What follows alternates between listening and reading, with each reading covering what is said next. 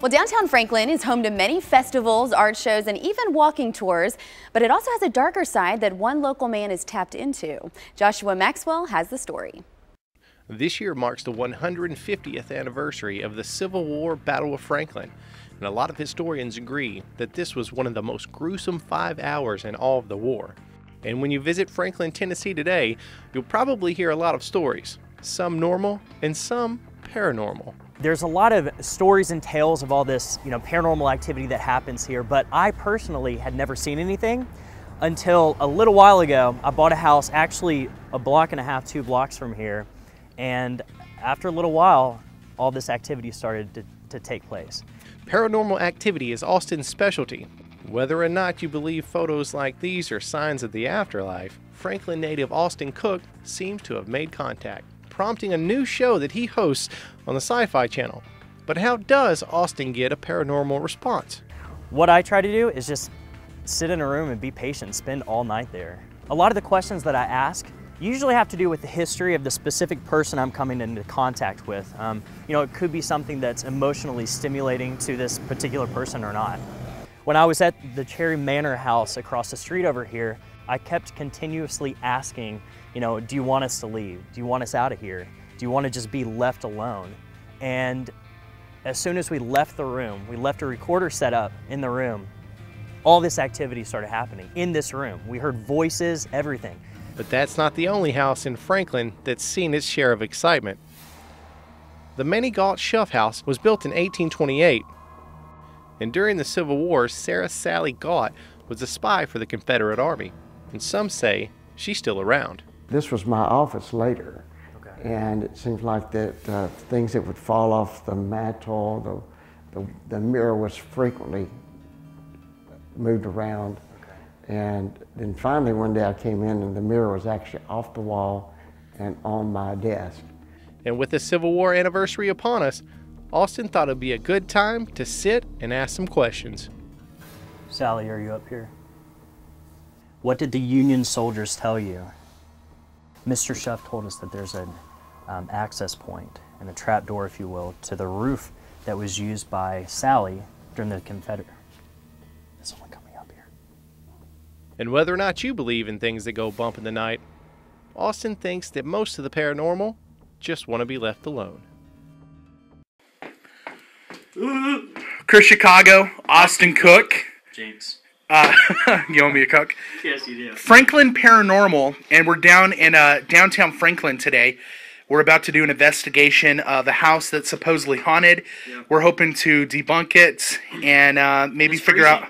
Happy autumn! It's freezing. It is a little cold out here. Gosh. But hopefully we're going to be able to find out what's going on in this house. What kind of claims are you hearing, Austin? From this family, this house is on Bridge Street, right in historic downtown Franklin. And right now, as of now, the family said that there's a lot of movement and stuff in the kitchen, chandeliers swinging.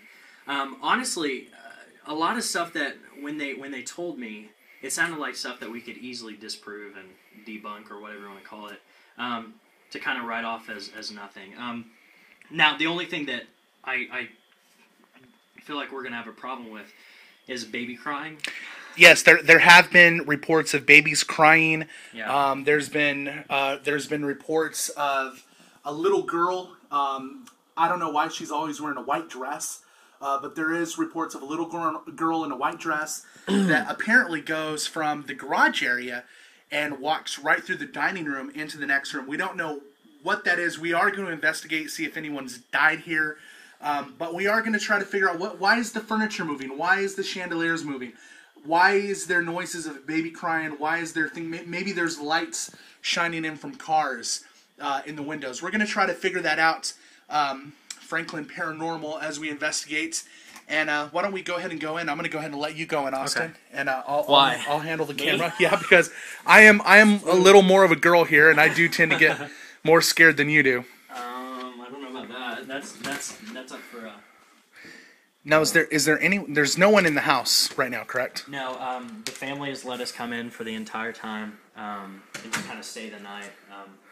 As creepy as that sounds, but they let us have a free reign. Can't even talk because it's so cold.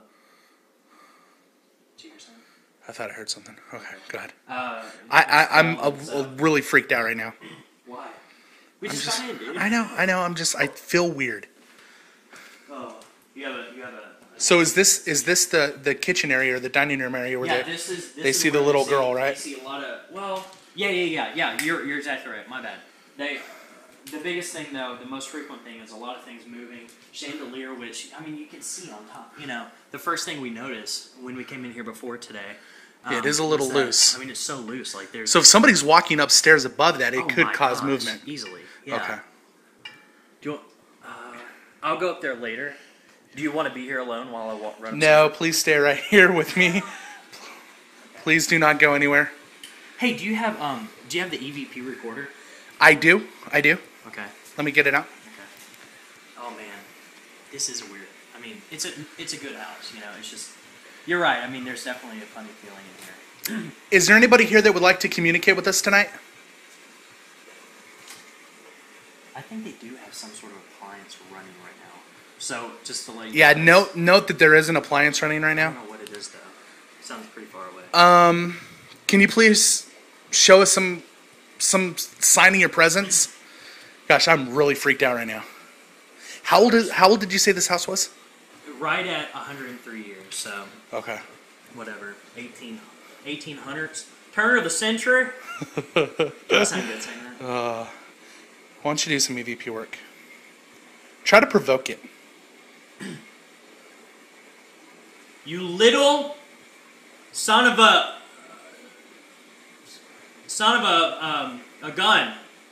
What's some bad words back in the olden days? The chair just moved! The chair just moved!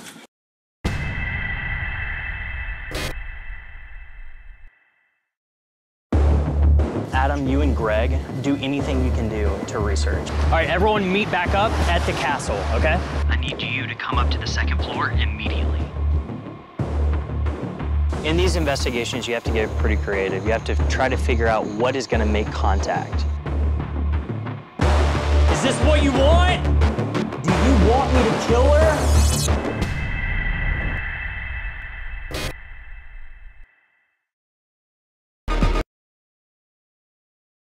All right, guys, this is a subject that is right up my alley. Check it out. How do you solve a crime committed by a killer who's been dead for centuries? She's been ripped open, tortured, slaughtered, almost skinned down to the bone. What you did to those people was unbelievable! Stop playing games and get out here! Show me how powerful you are. No way. Is this what you want? Oh my God. I told you, yes, Sci-Fi has a new show coming soon called Killer Contact, and we have a supernatural expert, Austin Cook, with us this morning. Very cool. Yes, it is. And that show looks great. I'm excited. Good morning. Good morning. It's a little early. It is early. It is early. I don't do it every day. People, We're like ghosts. lots of coffee. That's awesome. All right, so tell us a little bit about this series. Looks awesome. Yeah, well, we basically go to the stomping grounds of some of the most notoriously evil people in history, and we try to find answers using the paranormal. So, I mean, it's a lot of history, it's a lot of mystery, and it's a lot of paranormal. Now, what are you looking for when you go on these investigations? Well, we get called and contacted by witnesses that have their own experiences, and they are convinced that their experiences are tied and linked to the tragic events that took place in these specific locations centuries ago. And so we're taking their experiences and tying them in with our experiences that we have in those locations and trying to see if we can come up with answers. Like, for instance, who was Jack the Ripper? A lot of people don't realize that he was He's never still caught. unknown, right? Yeah, he was never caught. Well, until December 4th on Sci-Fi. Oh, you caught that's right Jack on the the Ripper. Yeah. Spoiler alert. Yeah, absolutely. So maybe you can help us out sometime with your criminal minds background. Oh, okay. Yeah, no, wrong guy. Wrong guy. It's not you. No, it's not me. It All right, goes sorry to about Charles that. Pass. It's okay. It's all right. So, but how do you get started in that? I mean, what's your background? You're from Tennessee, right? From Franklin. There's a lot of paranormal that supposedly goes around there. I didn't believe in it, honestly, until I had my own experience.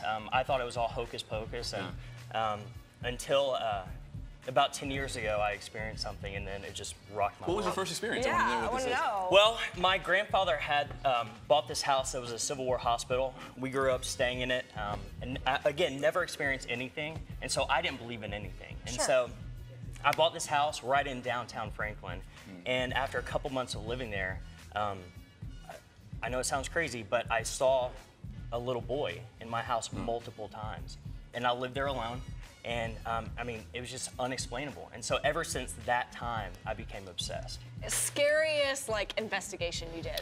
I would have to say Jack the Ripper, just because, I mean, even just being in the location, just knowing how malicious he was and everything. I mean, just the overall ambiance of Hunyad Castle where we were, it's just horrifying. But then the things that actually happened while we were there, I mean, it's chilling. Now you guys look for physical hard evidence, right? Absolutely. Yeah, I mean, if it's not caught on film or on recorders or whatever, we just throw it out. It doesn't even mean anything to us. So that's exciting. Yeah, it's crazy. And how do you get the team together? I mean, everybody has their own specialties, or is it just? Well, yeah. Basically, there's a journalist.